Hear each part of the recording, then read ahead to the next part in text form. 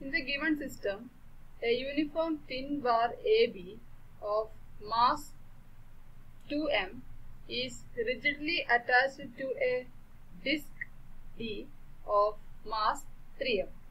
The radius of the disc is capital R and the rod lies on a table and the distance between these 2 points is 2r and the distance between AB is 3r.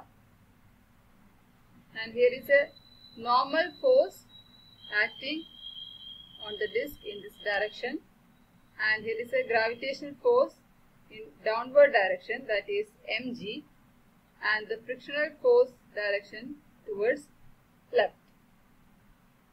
Now the body is in rest.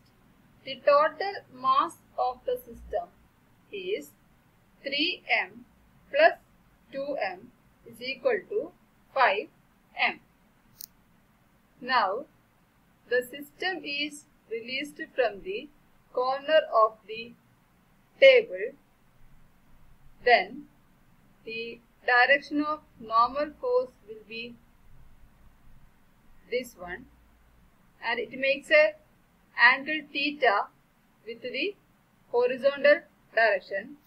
Therefore, this is mg sin theta component and this is mg cos theta component, and this is the gravitational force direction mg, and this is frictional force direction.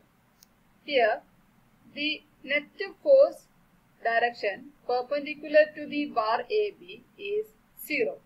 Therefore, n minus mg cos theta is equal to 0.